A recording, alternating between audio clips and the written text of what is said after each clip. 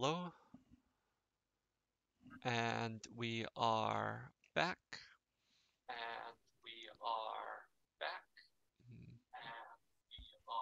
And I hear an echo, so Oh, I've wait, got. that's maybe me.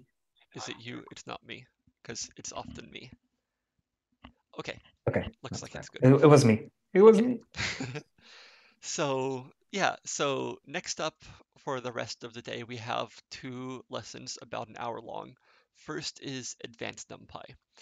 So in past years, we've given a basic NumPy lesson about the basics of using NumPy array objects. So since we've already done that, we have the material you can read. We have a video from the previous year. Actually, I should make sure to link that. But we're trying something different and going under the hood and looking inside the array object and how it works and why you might need to know how it is. So this is advanced. So if you're new to NumPy, then basically watch and observe. And then if you haven't already, then you can follow the basic material later. And then we have pandas. But with me here are two great co-instructors, um, Marijn van Vliet and Johan Helsvik. And I'll give it to them. So Great. Thank you, Richard. Yes, welcome everyone to Advanced NumPy, where Johan and I will try to teach you some things that are not covered in the basic NumPy tutorials that you find, but are actually very useful when you actually start using NumPy for any type of serious data analysis. And throughout this hour, there's three things we want to cover with you, and the first is to discuss like why NumPy is fast. Python is quite slow as a programming language. If you try to do any type of serious like data analysis in plain Python, it's actually really slow. But NumPy is really, really fast. And why is that? But NumPy is not always fast. When you actually start using NumPy, you will sometimes encounter points where sometimes things are fast and sometimes things are way slower than you would expect them to be. And this is not obvious at all in NumPy. So we will try to explain more about that, how that works. And then there's a third topic that is all about memory management. Sometimes NumPy will copy data, sometimes NumPy will not copy data. It's not always obvious when that actually happens. We will go into that. And this is relevant for when you have like large data arrays, and if you have like a few gigabytes of data loaded into memory, then you really want to know if NumPy is going to make a copy of the data or not. All right. So, well, let's get right into it, to the first thing. Like, why is NumPy fast? So, Johan, maybe you can tell me.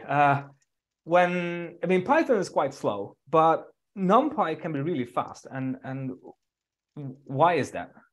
What do people usually say when we ask? Yeah, so there are a number of reasons. So NumPy has been designed to be fast, and one way to achieve this has been to write the kernels of NumPy into C code, which is compiled code. Yeah. Another thing is this, that a lot of the arithmetics which are performed in NumPy are standardized arithmetics of the form which is contained in mathematical libraries, such as the BLAS, basic linear algebra library, and also more large packages as the Intel Math kernel library. And these have been optimized over many decades to perform and be stable on a large variety of hardware.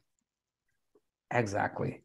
So to recap, NumPy is fast because it's implemented in C code. It's not written in Python. It's mostly written in C, but not any C, as we will see. So yeah, and for this we have designed the first exercise in this new course. So when we say NumPy is fast because it's implemented in C, let's put that actually to the test. I have a snippet of C code here. So C is a compiled language that is compiles down to machine instructions, and this is why it's really fast. And this snippet of C code here, it generates 10 million random numbers and then adds them all together. So we're adding 10 million random numbers here. And Johan, maybe you can demonstrate what this code actually does. Maybe you can grab my screen. I think you have it all loaded up. So you don't have to, for the students at home, if you have the C compiler at hand, you know how to use it, feel free to type along with this. If not, then just feel free to just watch this as a demo. Yes, thanks, Marie. So we have the C code, the snippet here. And as usual, there is a copy button here if you would like to copy the code into an editor and compile it. So I have here a terminal window. And let's see what I have here. I have here the C source code, speed random C. And then I have the executables. So speed random sum underscore opt. That's my fastest binary. So let's see how this performs. So right here, time. And speed random sum opt. And that took in, the wall time here was 1.4 seconds. And the user time 0.96. Yeah, but the real time is what we care about most, I think. So it took 1.4 seconds, this C version to run. Okay, so that's the time in C. And I'm gonna grab the screen share back. Okay, that's the time in C. Now for you, all following the course, I have a challenge for you. The first exercise, a first like NumPy warm-up, if you will. Can you write a little Python script or just a little cell in a Jupyter notebook or anything that uses NumPy that can do this faster than Johan's laptop could do it in C? So to recap, the task for you is to use NumPy to generate 100 million random numbers and then add them all together. So a good hint here is not to use Python for loops, but use the NumPy functionality to do this. And can you beat the C version? Of course, you will run it on your own laptop or own machine, so different hardware. We will compare Python versus C on Johan's laptop after the exercise. But as a warm-up, I challenge you to do this for yourself. If you find you are having trouble writing this, then that's a good reminder for you to after this lesson, go back to the basic NumPy lesson. Please do check out the materials there. Okay, we will give you 10 minutes for this. I'm gonna leave the exercise here on the screen. I think it's also on the HackMD, I believe. And I wish you all the best of luck.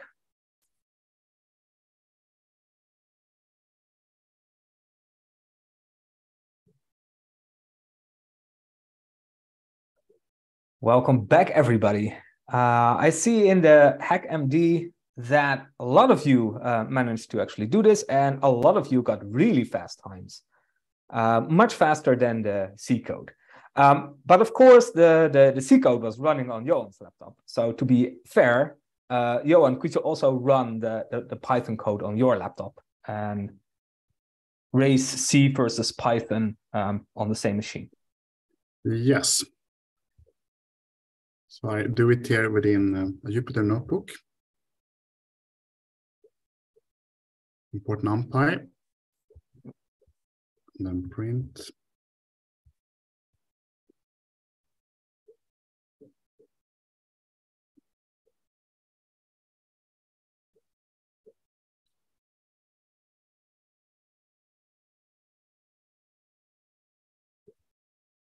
So I'll first just execute it.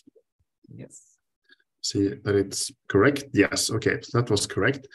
Then I copy it and add in the beginning here a time it command. Okay, let's see. Now let's see.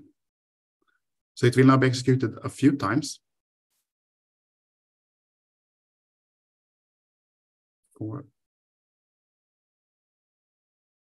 7 runs and 1.39.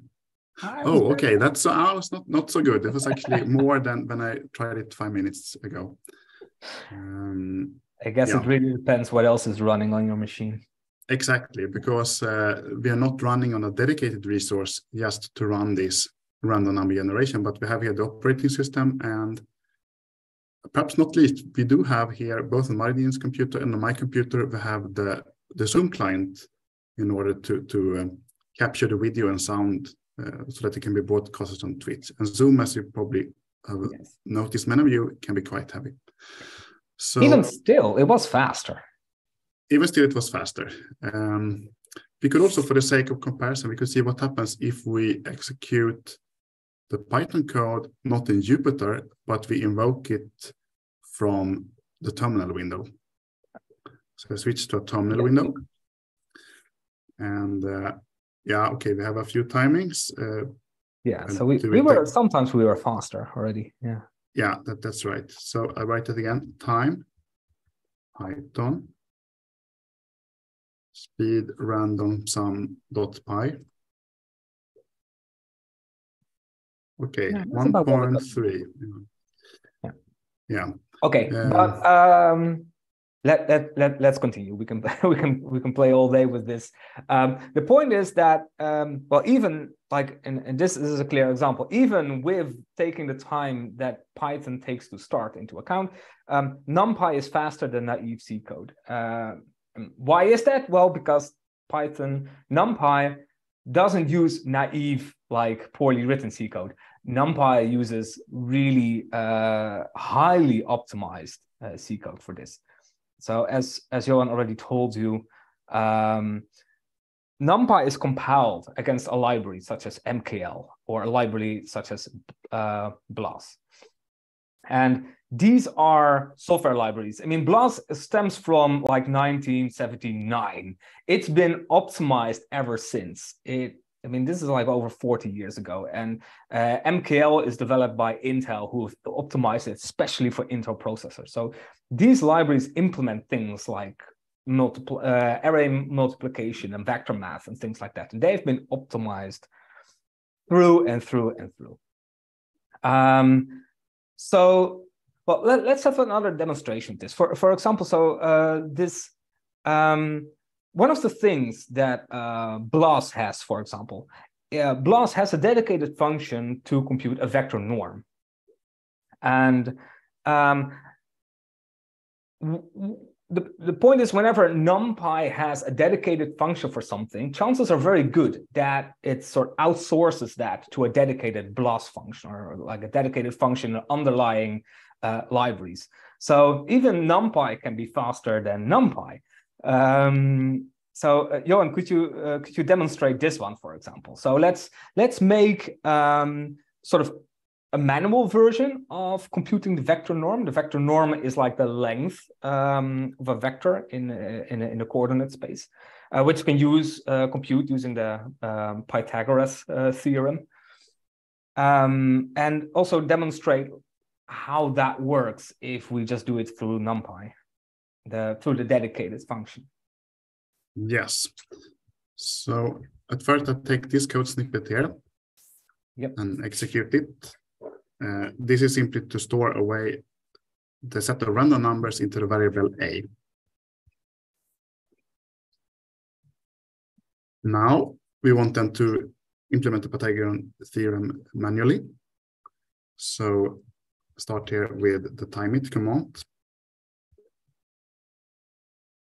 Then I have a variable L that will be equal to the NumPy square root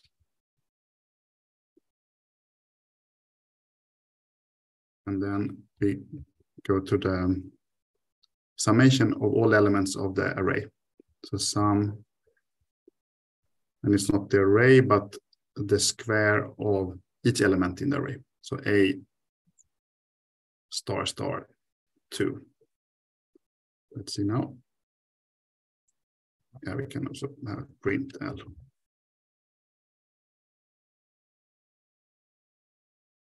Right. And as before, it will execute a few times so that you get an average. And it clocks here to 560 milliseconds on average. And let's see then. Okay, but what if you use the dedicated function? Yeah. Yes, exactly. So yet again, the timer using the same variable name, L equal to numpy linalg is a class, and then the norm function. Yes. So norm here is the standard 2 norm, as you have it in Pythagoras theorem. Okay, let's see. Oh, this is faster. That's way faster. One can see with a bare eye. It's executing many times. Yes, and the timeout command will sort of dynamically tune how many times it runs, depending on how long it takes. 116 milliseconds. So that's a vast improvement. It's a factor of 5. 5 times faster. Okay. So let that sink in. That's the first big takeaway from this advanced NumPy course. If you want to write better NumPy code, if you want to write faster NumPy code, one of the best things you can do is study the NumPy documentation, go over, sort of try to learn a bit the functions that are there. The more you know of NumPy, what kind of functions are there, and using those functions, the faster your code will be. Because if there's a dedicated function to do what you want to do, chances are it's much faster than if you implement it yourself. All right, and that is of course because it outsources that to like BLAS and MKL and that sort of things. Okay, that's one way NumPy is fast. Let's go to a second way NumPy is fast, and that has to do with data management. So let's also start that, Johan, with an example. So let's do the transpose example. So let's make a nice big matrix. Let's make like a matrix, 10,000 rows, 20,000 columns. So we have a nice big chunk of data to work with. Yes. So I do that in Jupyter. Or maybe this one you can just copy paste. Okay. Okay. I'll paste the remaining. Copy and paste. Yeah, so this was then creating the matrix A, which is 10,000 by 20,000. And we don't care about the elements here, so we just fill it with random numbers. Then. But we care about this nice and big. So this matrix is 1.6 gigabytes. So this is quite a substantial amount of data. Right? It's not a small matrix. And the transpose. Yeah. Well, before you run it, so what does the transpose function actually do, Johan? So what are we doing here? Yes. So the transpose for the case of a 2-dimensional array, then transpose is nothing else than swapping what are rows and what are columns. Yes. But all the time you are playing with the same elements in the array. Yes. So it transforms your array that rows becomes columns, columns becomes rows.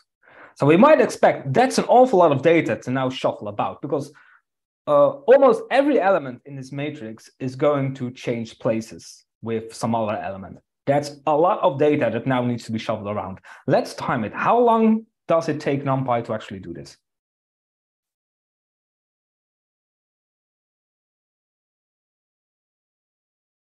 Feels like it's taking a long time. But that is actually because the timeit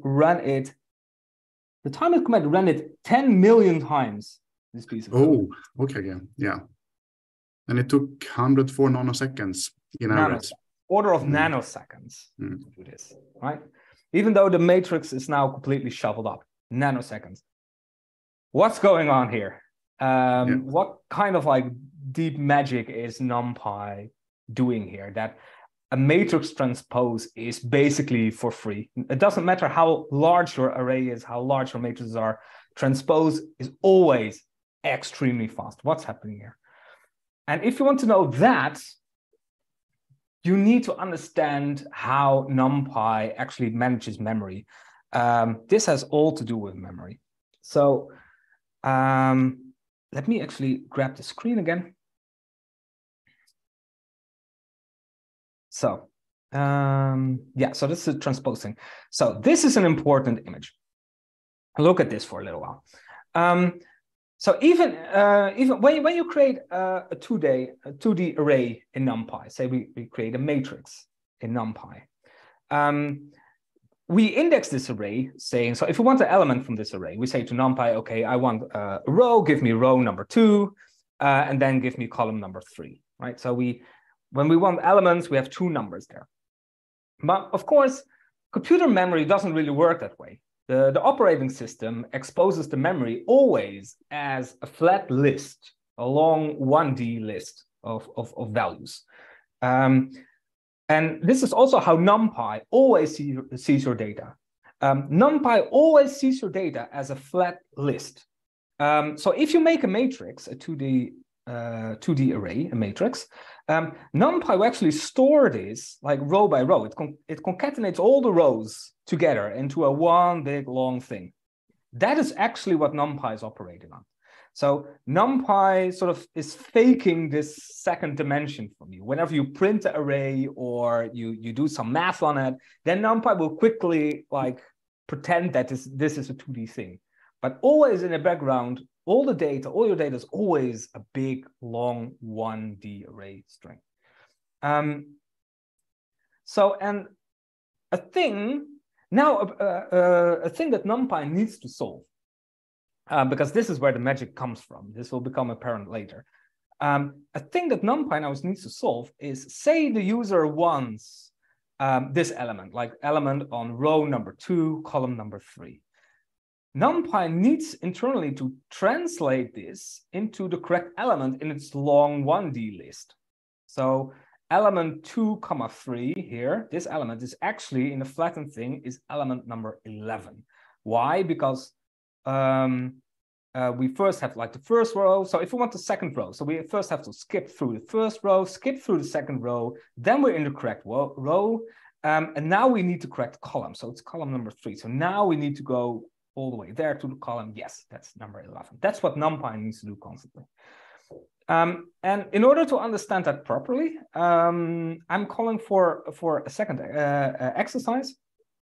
And at least I want you to give this a try. So it's okay if you don't completely succeed in this. We will continue, but at least try it for a little while. So let's give the students 10 minutes again to do this. And your exercise is now this. To write a function, and you can call it ravel, and that function will translate between a row index and a column index to the proper element in the 1D array. So if I give that function, I want 2, 3, that function should give, well, that's element number 11 in my list. If I give that function 0, 0, that's the first one. Remember, Python 0 indexed, not 1 indexed. 0, 0, that's the very first one, right? Or 1, 0 is this one. So that is item number 4. See? Take 10 minutes, see if you can solve this problem yourself. So the exercise description is here. We will be back in 10 minutes with the answer, and we'll continue. We'll pick up from there. Yes. All right, good luck.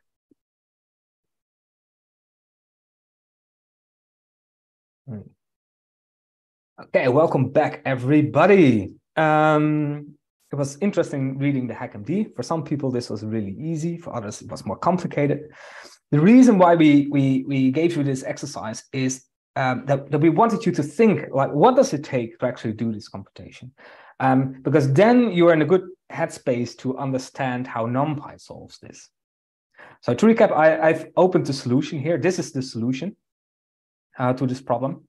So if you want, for example, if we want row number 2 and column number 3, what we must do is we must like move in this 1D array.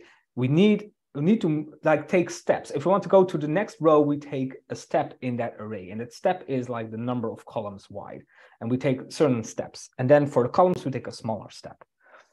That's how you solve this thing.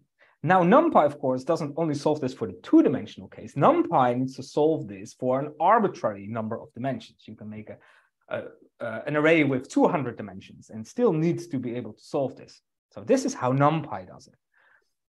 Every NumPy array, for example, here, this is a 4x8 array, has a strides parameter. And the strides lists for each dimension. So this is a tuple of 2, the strides of this one. Because it's a 2-dimensional array. And this tuple lists for each dimension, how many steps do I need to take in this big, long 1D array to get to the next element along that dimension. So say the first dimension will be rows. To get to the next row in this array, I need to take 64 steps in the 1D array. And if I want to get to the next column, I need to take 8 steps into that array. This is a 4x8 matrix. So you might wonder now, if you're clever, like why 64? That doesn't add up. If I want to move down 1 row, I need to skip over 8 columns. But that is because this is measured in bytes. So by default, NumPy operates in double precision floating point numbers, and each of those bad boys takes up 8 bytes. So each element is 8 bytes. So to move to the next row, it's 8 times 8 is 64 bytes that we need to skip along it. So that's how it solves it. That's NumPy, how NumPy solves this.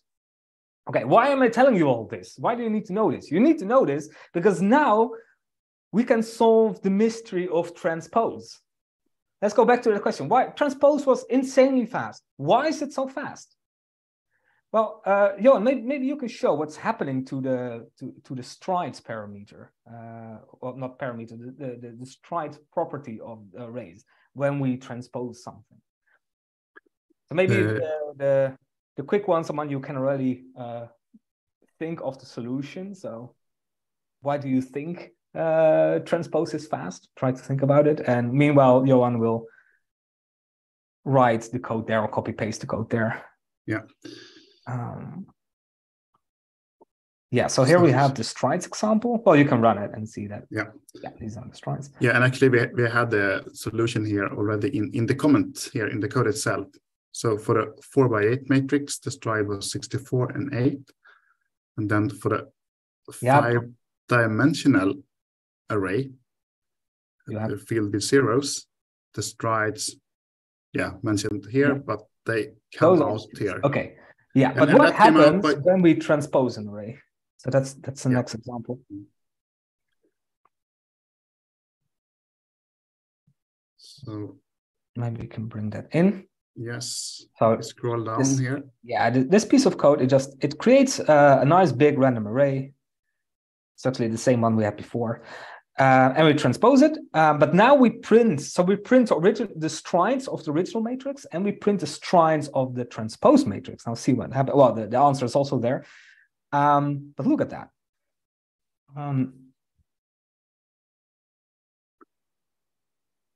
Yes, we have the 2 variable names. A is the original matrix, and B is the transpose.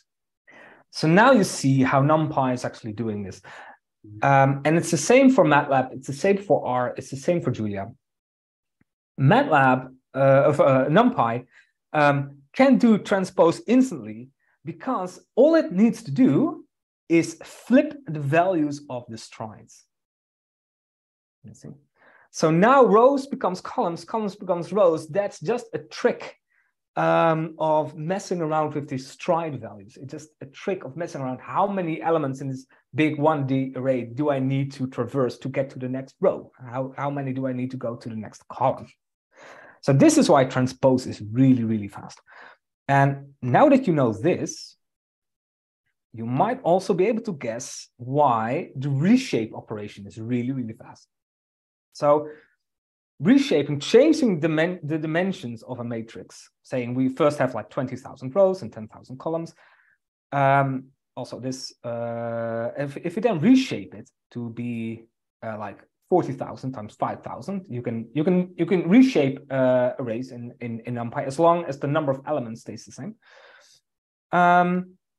You can also see this is implemented by just messing around with the stride. So the big 1D array memory buffer is completely untouched. It's not messed around. Data is not moved at all. The only thing that changes is the strides parameter and the shape parameter of an array. Okay. So that brings us to the final point that I want to instill in you. So we've seen transposing super fast, great. We've seen reshaping very fast because we can just do this by messing around with the stride.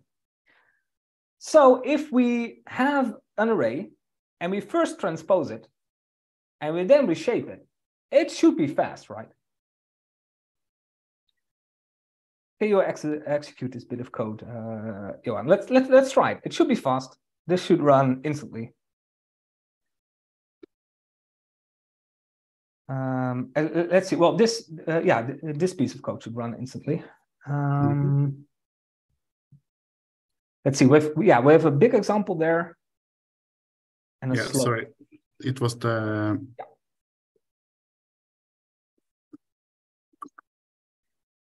So okay, first run the one above this. Yes, exactly. That one. Yeah. Yes.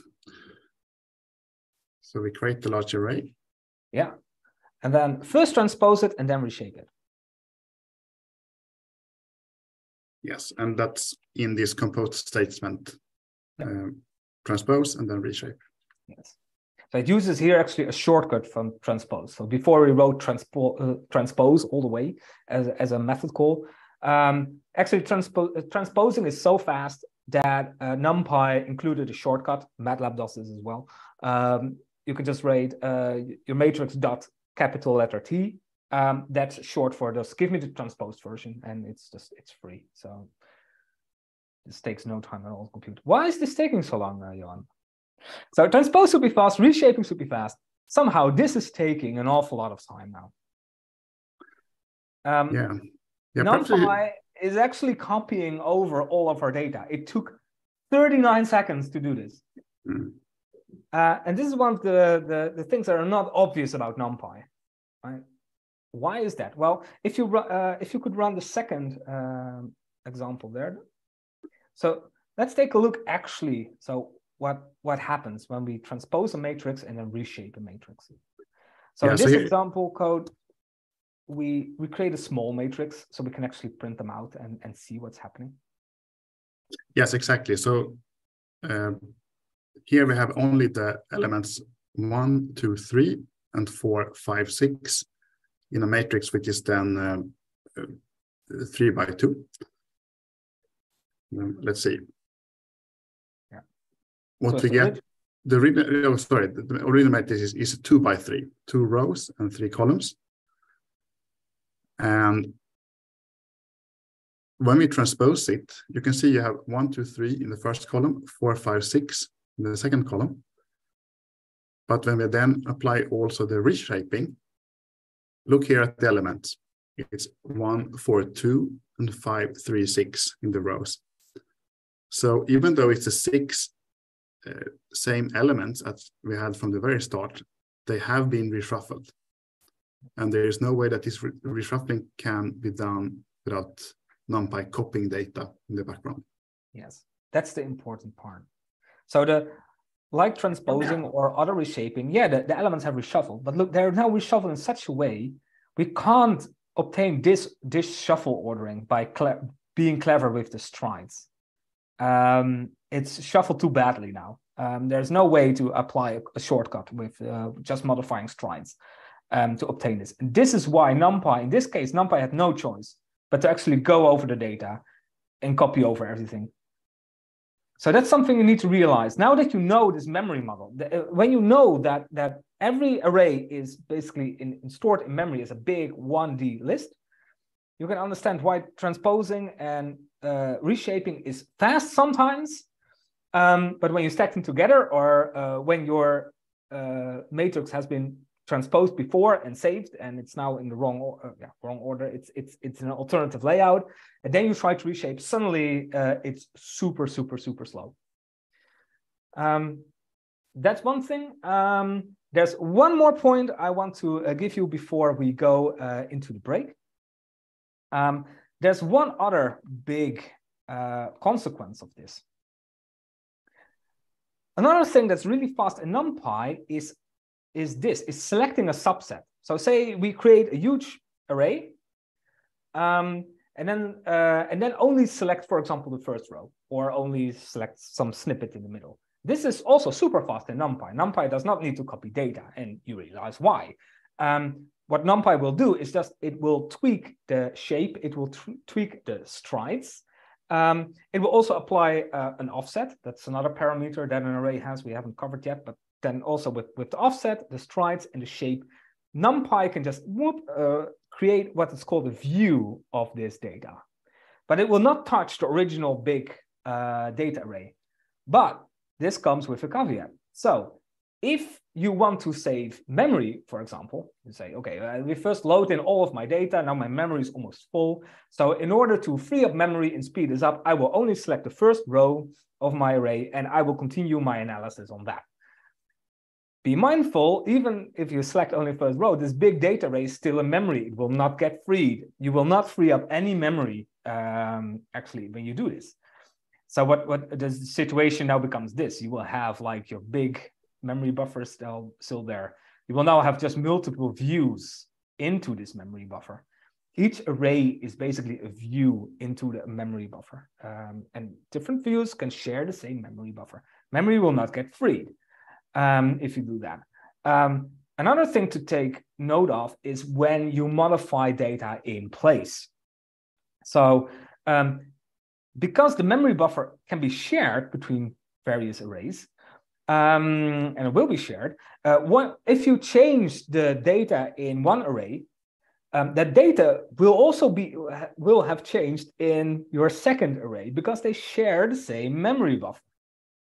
So be aware of this. When does NumPy make a copy? When does NumPy just create a view into the same data? It's very relevant.